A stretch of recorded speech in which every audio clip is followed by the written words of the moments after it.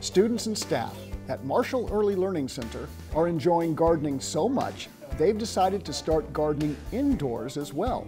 Master gardener Curtis Moody, who has been instrumental in making Marshall's community garden such a success, used his gardening creativity to build 2 indoor garden systems using aquaponics and hydroponics.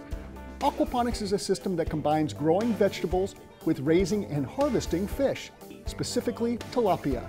Hydroponics is a method of growing plants using a drip system to carry nutrient-rich water to the plant's roots without the use of soil.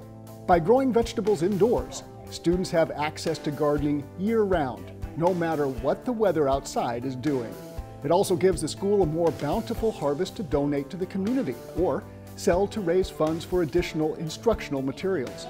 Mr. Moody is able to educate students on this unique style of gardening and teach important life skills to the pre-kindergarten and kindergarten students at Marshall as they continue to grow with knowledge.